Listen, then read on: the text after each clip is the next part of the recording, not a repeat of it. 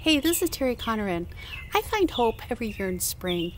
Coming outside and getting some fresh air and just knowing and seeing and actually being able to participate in watching that leaf, that tree, that dirt, that whatever that looked like there was nothing there is grown and sprouted and turned into something.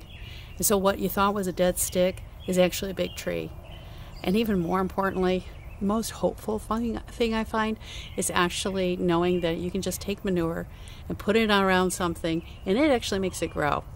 Gives me a lot more hope in my life to know that all that manure that's going on and all those cold seasons and all the things that are really difficult to deal with, and let's just face it, they smell bad, is actually for the best, and it's actually going to make something else grow.